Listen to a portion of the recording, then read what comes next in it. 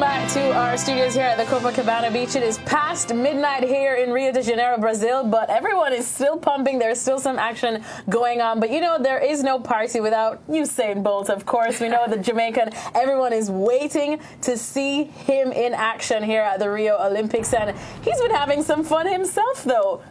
Nice way of preparing there with some samba ladies. This was him at a press conference in Rio earlier today. And as I asked before, who's luckier, Bolt or the ladies? I can't answer that question. No, it hasn't been the perfect season, but I'm in much better shape.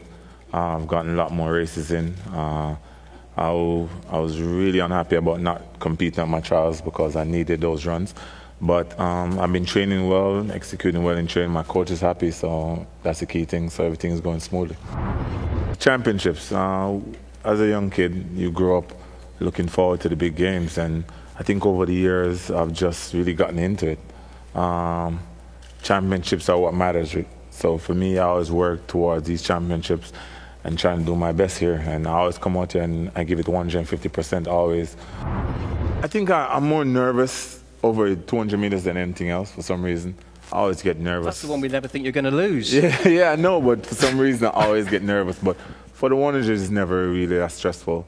I know my weakness, I know where I'm weakest, and I know where I'm strongest. So for me, it's all about just getting it right, and I'll be fine. But for some reason, when I get to the 200 meters, I'm always a little bit nervous right throughout the rounds from the day I start to the finals. Because you love that one the most?